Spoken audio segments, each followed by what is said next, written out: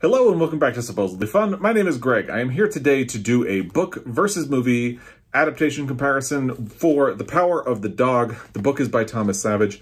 The movie was directed by Jane Campion. I will put a link to other book versus movie comparisons that I have done in the description box down below, so feel free to check out those if you would like. Before we get into it, because there's a lot to talk about with the adaptation of The Power of the Dog, I want to let you know that I will be discussing key plot points of both the book and the movie, and of course there will be spoilers. So if you would rather read the book or watch the movie before really finding out details about the plot, you might want to bookmark this until you have done one of those two things. You've been warned.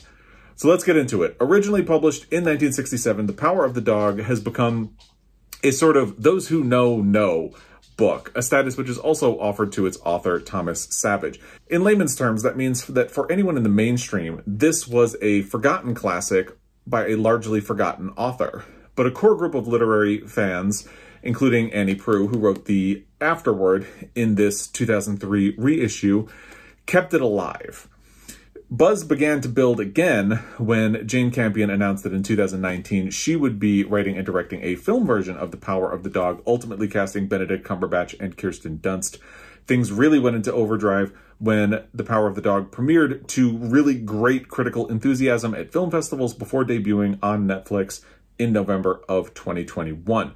At the time that I am filming this, it is predicted to be a heavy contender for the Academy Awards, and we will have to wait and see what happens with that over the next few months.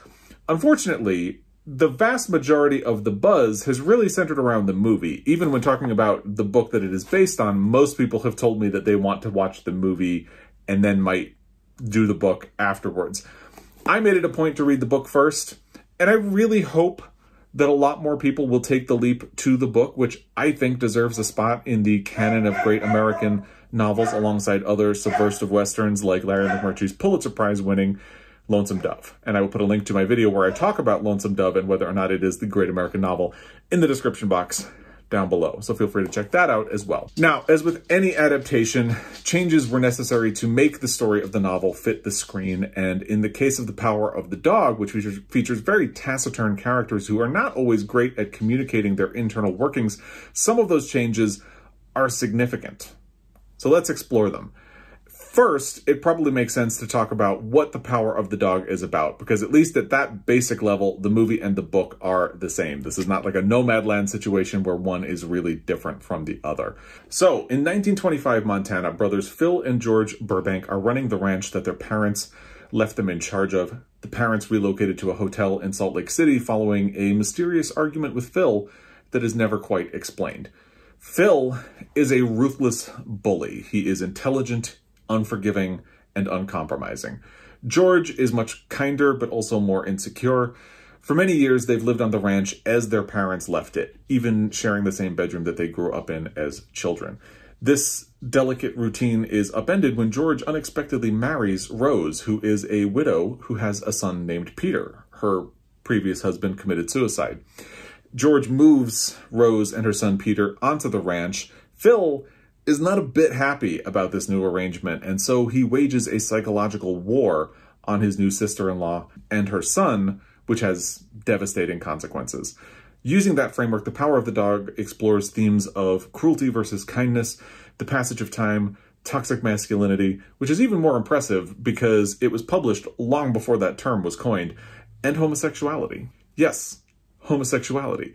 You see, Phil has an obsession with a man named Bronco Henry, who died a long time before the story begins. An obsession that could explain a lot about his intense hatred of sissies and his fixation on being tough or manly. Could self-loathing be at the heart of it? Now, to illustrate the divide between the two brothers, I want to read two quotes. The first one is about George in the book, and it comes at a point where George is remembering a time at Christmas where their mother gave George this really hideous robe that was very appropriate for like an East Coast Boston socialite, which is where the Burbank family is from, but has nothing to do with a ranch. "Of course I like it," he told her. "I like it fine." Then, feeling her eyes, he put it on over his clothes because she was his mother, and by God, he wasn't afraid of love. Then there was Phil in the doorway. So you have George and this idea of kindness and love. And then toward the end, you have this line about Phil, not a spoiler yet, where he is thinking about Peter being a pariah.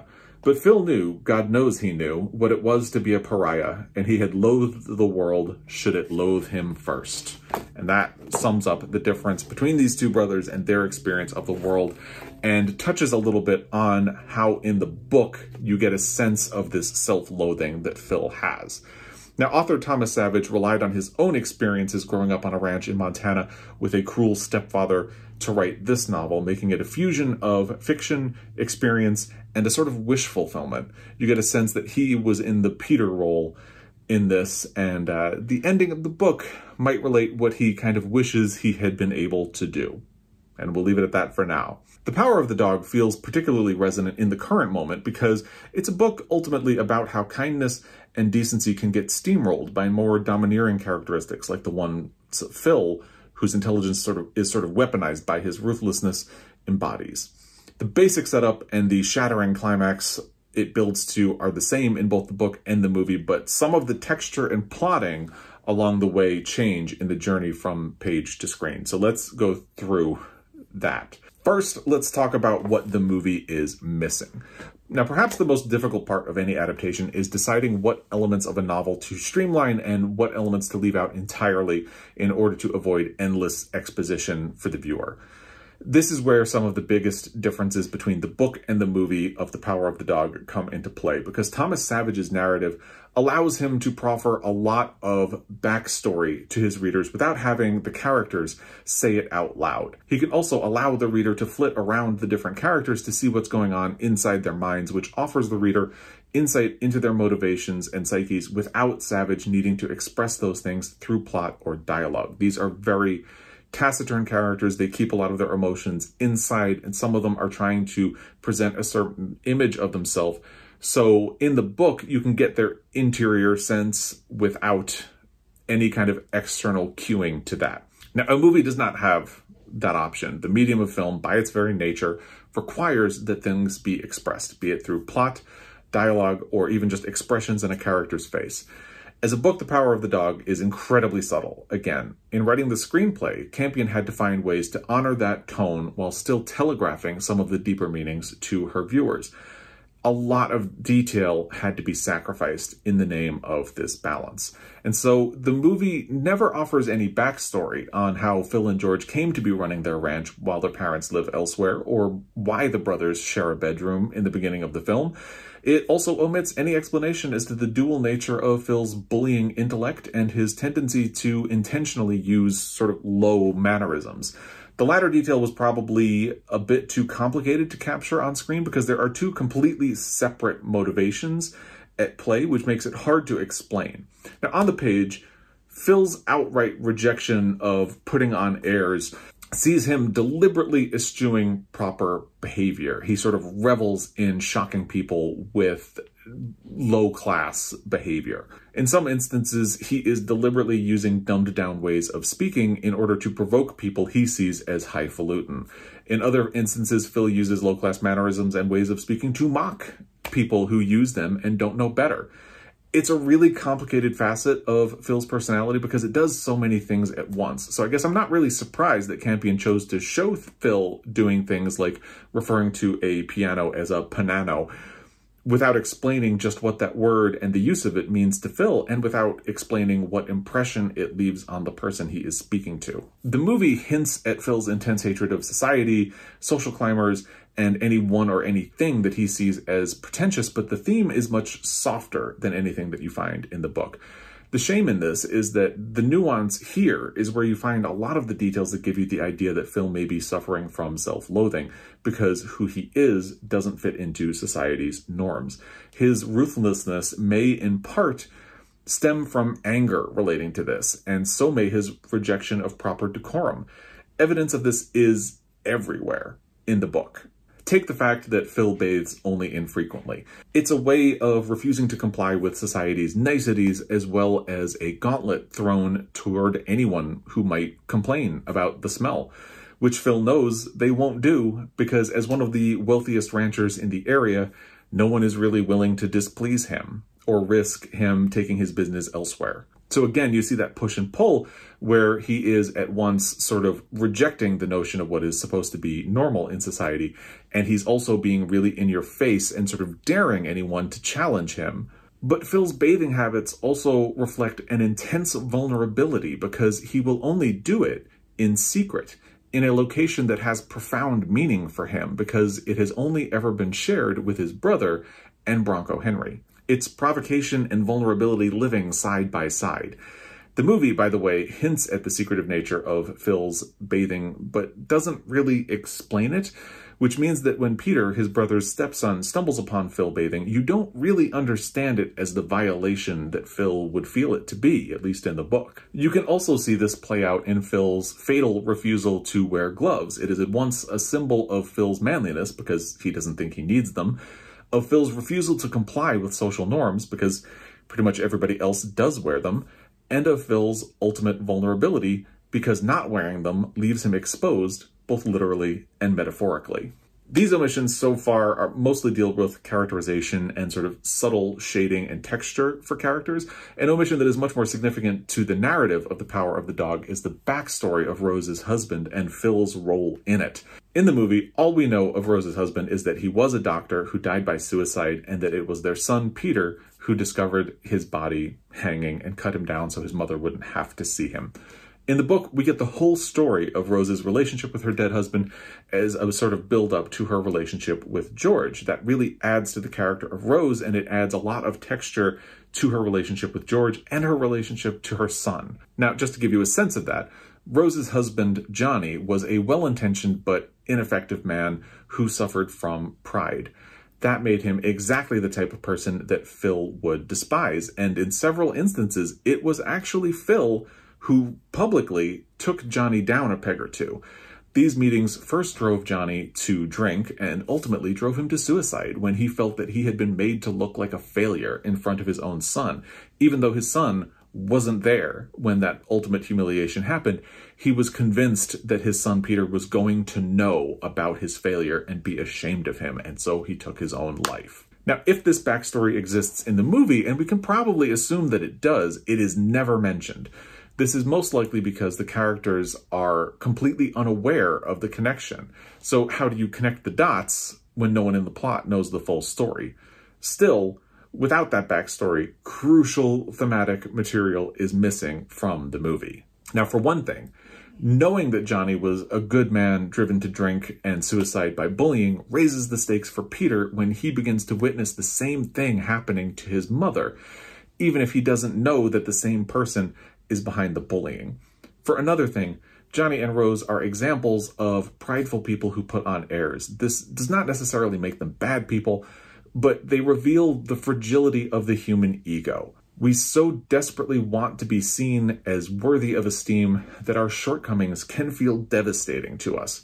For Johnny, the quest for esteem came in the form of being a man of knowledge. For Rose, it came in the form of being a good wife worthy of the money and the respect that George brings to her through marriage. In the book, there are constant examples of her going into town and suddenly being treated differently by people in the town, in the stores, who treat her with much more respect and deference, and she doesn't quite know how to handle that, but at the same time, she feels proud of that difference. And when Phil punctures those images that they have of themselves, it brings them dangerously low. This is highlighted in an exchange that is entirely missing from the movie. In the book, Rose deludes herself into the idea that she begins drinking first to deal with the migraines that Phil is causing her to have because of stress, but also to build the courage to confront him about why he dislikes her so strenuously. When she finally does confront him, she imagines that either social niceties will cause Phil to deny the whole thing and treat her more nicely in the future, or risk having another conflict like this again, or they will have a conversation that will lead to mutual understanding and respect. But instead, Phil, who doesn't abide by social niceties anyway, bluntly tells her that he despises her because she steals his brother's alcohol. All of her self-delusion about her ability to hide what she has been doing is destroyed in an instant. Her pride that she thought she was going to get the better of Phil and solve the problem is similarly destroyed. So instead of becoming her crowning moment, attempting to confront Phil only sends Rose further into despair and drink. Now, we see this happen to Rose in the movie, even without this specific moment, but without the context brought by the history of what happened to Johnny, we may not see how important it is, especially once we learn how Peter gets the better of Phil by taking advantage of Phil's own vulnerabilities. And while we're speaking of Peter, it must be said that Peter is much creepier in the book, which enhances his similarities to Phil while also highlighting some of the key differences between them. Peter's ruthless precision with killing chickens and rabbits and the way he performs experiments on them is hinted at in the movie, but highlighted repeatedly in the book.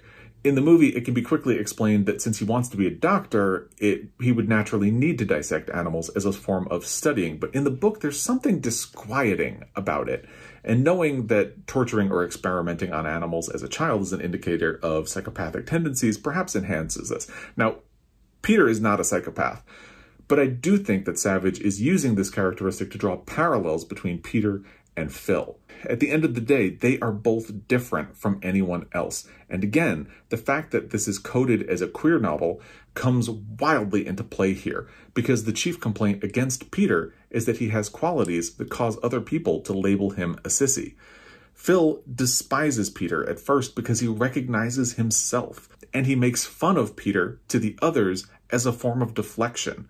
The reality is they're more alike than they are different, and that is much more apparent in the book than it is in the movie. And again, the fact that Phil might be deflecting is more apparent in the book than it is in the movie. The last important element that is missing from the movie but is present in the book is the entire notion of time passing. The Power of the Dog is a Western novel that is set in a time when the Old West was dying, if not already dead. Cowboys like Bronco Henry are a thing of the past. I think there's a reason that he's already dead, for long dead by the time the novel begins, and you never really get his perspective. You never find out much about him other than these stories that Phil tells about him. Cars are steadily replacing horses, and no one mourns this passing of time like Phil. The passing of years is constantly on his mind. He references his age constantly. And the fact that the story opens with Phil and George's 25th cattle drive together is remarked on in the movie, but Phil's intense bitterness that this milestone doesn't seem to mean much to George is only suggested. Phil clings to the past and rejects forward momentum, while George is willing to adapt and grow. Significantly, George owns and drives a car, while Phil does not. It's a beautiful underlayer of the novel that is only hinted at in the movie, to the point where you could miss it entirely. Let's now move into things that the movie adds to the book. Now, since The Power of the Dog is such a subtle novel, a lot depends on the interior of the characters. A movie needs to be a good deal more literal to get a point across. The most significant additions to the movie relate to Bronco Henry and his relationship to Phil, because again, there's just a preponderance of information in the book, stories that Phil tells about Bronco Henry that add texture and shading that kind of make you wonder about it, but it's not really overt. In her afterword to the novel, Annie Proulx remarks on how few reviewers of The Power of the Dog mentioned homosexuality at all when it was originally published. I think of it as how a lot of the subversive elements of Lonesome Dove are so subtle that a casual lover of Westerns could read the book and not notice how the book had called every Western cliche into question. There's a staggering amount of evidence that queerness is at the root of the relationship between Phil and Bronco Henry, and how Peter is ultimately able to exploit Phil. But just how explicit that relationship was is left open to interpretation. That also means that casual heterosexual readers of The Power of the Dog could come away from the book simply thinking that it was sort of sweet how Phil honored the memory of this cowboy who was his mentor long after he's gone. The movie removes a lot of that ambiguity. This is first achieved by having Phil do something that would be wildly uncharacteristic of the Phil found on the page. Bronco Henry's saddle has become something of a shrine in the barn in the movie. Thomas Savage's Phil refuses anything showy or that could be called sentimental, but Campion manages to make the change fit, because having a shrine to Bronco Henry cues viewers to start thinking that Phil seems a little obsessed with Bronco Henry in a way that might not be quote-unquote normal. And things really go into overdrive when we get to the key scene in which Peter stumbles on Phil taking a bath in his private refuge, the one that was only known to Phil, George, who stopped visiting it as a child, and Bronco Henry. Now, instead of simply having this be a scene where Peter discovers Phil naked, which is what it is in the book, Campion adds to the scene by having Peter first discover a trove of lurid muscle magazines that had belonged to Bronco Henry, who wrote his name on the covers.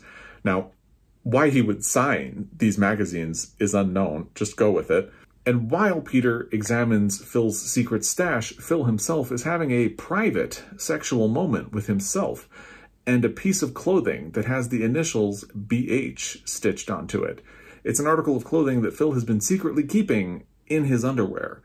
Now, Peter doesn't witness this act. He only sets eyes on Phil and is discovered by Phil after Phil has jumped into the water to clean himself off. It's a clever change because without the context of what this location means to Phil, the viewer still understands that Peter's presence is a violation because of what he very nearly interrupted. It also continues the thread of making Phil's relationship with Bronco Henry much more overt in the movie than it is in the book. And if that wasn't enough, Campion takes it further by showing us the final night that Peter and Phil share.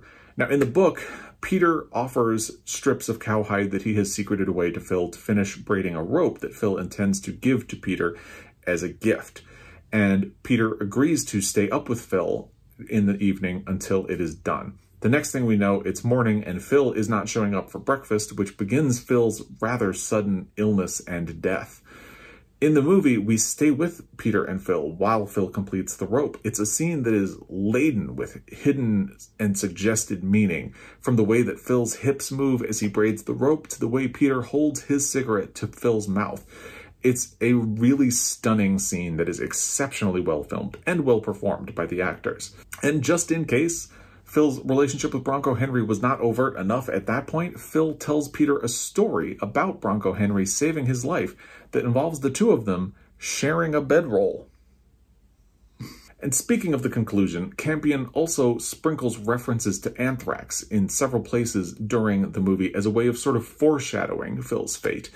In the book, anthrax is only mentioned in the very final paragraph, ending the story with a stunning revelation of how Peter got the better of Phil by handing him strips of hide he had taken from a cow that died of anthrax, knowing that Phil and his cut, exposed hands would absorb the illness and cause his death. Without this interior moment, the movie can only imply what Peter did by showing him handling the rope that Phil had made for him with gloves before hiding it away after a doctor informs George that Phil's illness closely resembled anthrax. Those are the additions. Now let's talk about what the movie changes or alters from the book. There is not much that's altered beyond what we've already discussed at great length, but there are really two significant storylines that are altered from the book for the screen. The first concerns of the visit of the elder Burbanks, as well as the dinner party that George throws for the governor and the governor's wife. In the book, these are completely separate incidents. In the movie, most likely due to timing or pacing concerns, they happen at the same time. The governor and the governor's wife come for dinner the same night that the elder Burbanks are there for dinner as well. The plotline most ill-served by this change is the one belonging to the elder Burbanks, because it reduces their already slimmed-down presence to almost nothing.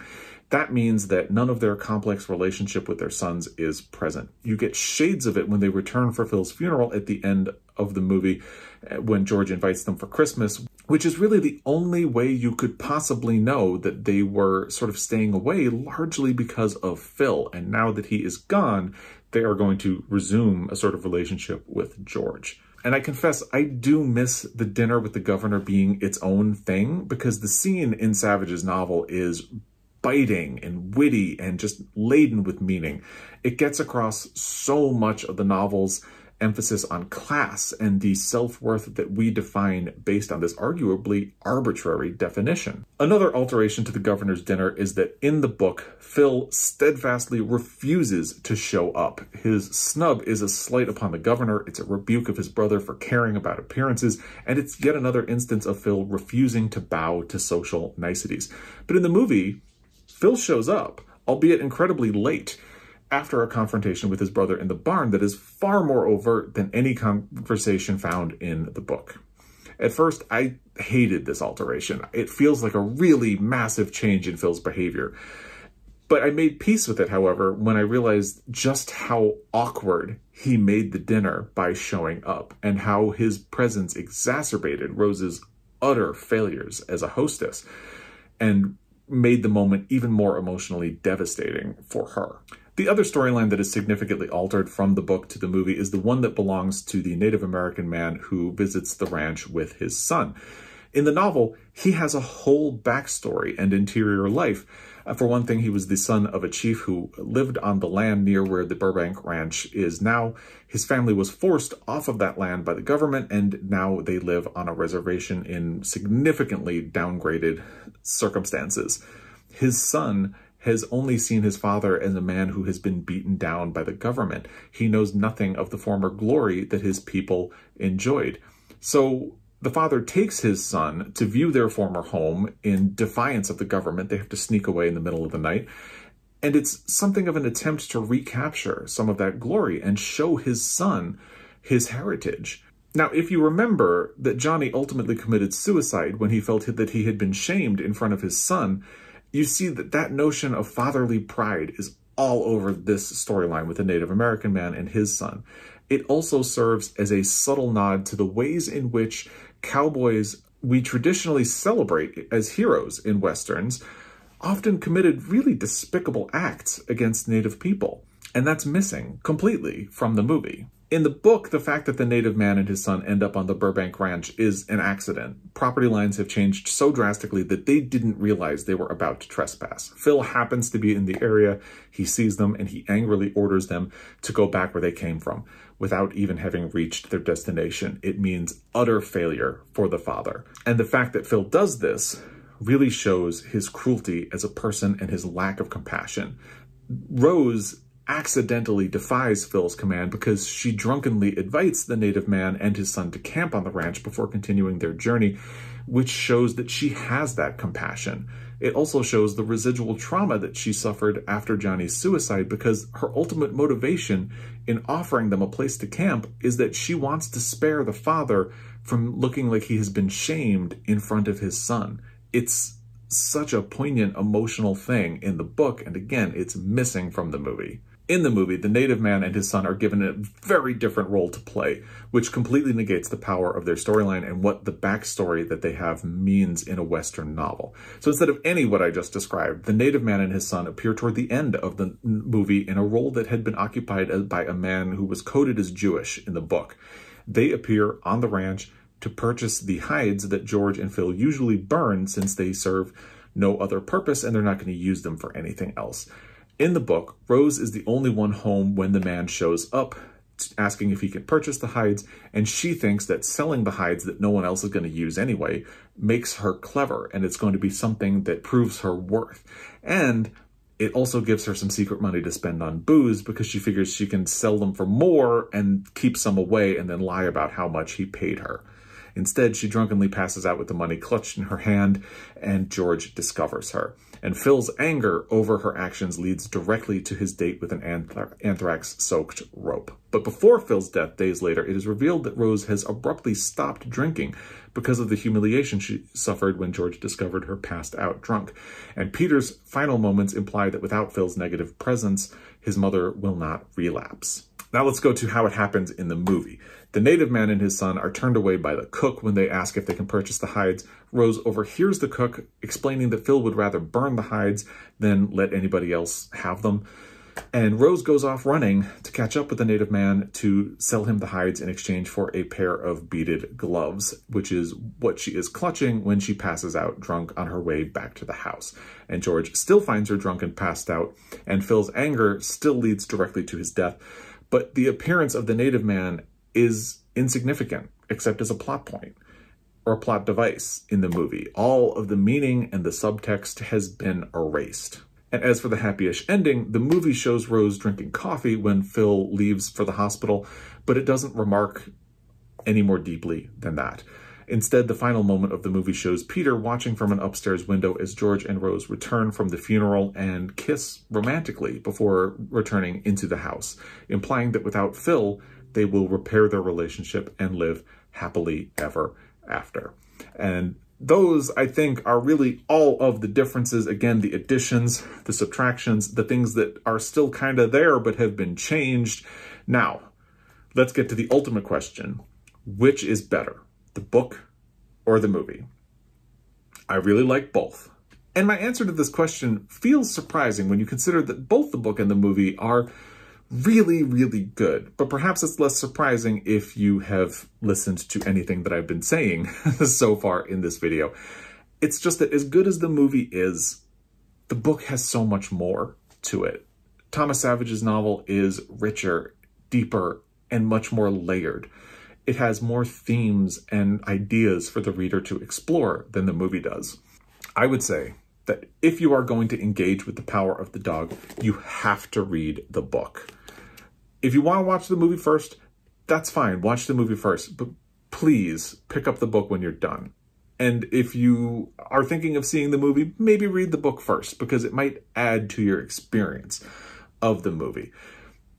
I think engaging with the movie is fine, but you're going to discover so much more on the page. I really loved the book. I do love the movie, but I just think there's so much more in here. In fact, I don't always take notes when I read anymore. I filled 2 index cards with notes as I was reading this book. That's how good it is. So anyway, that's my comparison of the book and movie. If you think there's anything that I've missed, please let me know in the comment section down below. If you have any thoughts about the movie and the book, again, this is a spoiler conversation because I've talked about all of the details of the book and the movie. Feel free to put that in the comment section down below as well. And if you have thoughts about which is better, the book or the movie, I'd love to hear them as well. So put them in the comment section down below.